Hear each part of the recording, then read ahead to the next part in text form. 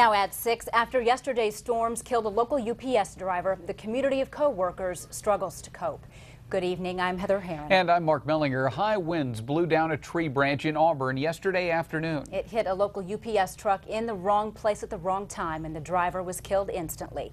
News Channel 15's Adam Widener continues our coverage of yesterday's tragic turn of events. He's been looking into the life of that driver, and of course it sounds like he's going to be deeply missed. Well, Mark and Heather, a co-worker described Todd Alber as the guy who got along with everybody. So today was far from just another day at work for UPS drivers in DeKalb County.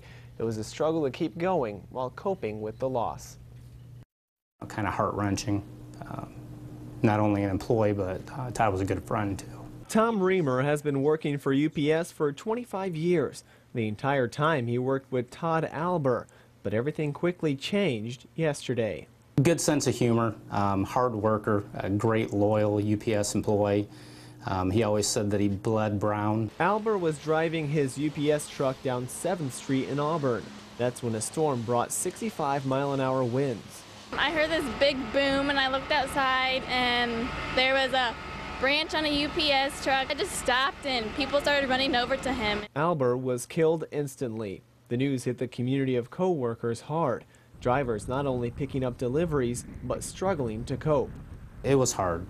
They all teamed together, several calls from drivers that were on vacation if we needed help to come in and help with whatever needed to be helped with. A small memorial now sits at the scene, remembering a man who made a big impact in the lives of those around him. And we're never going to forget Todd. He's a great friend.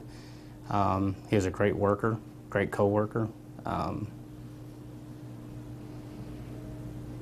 It's just going to take time. Todd Alber was 45 years old. He worked with UPS for 27 years and is survived by his sister and parents.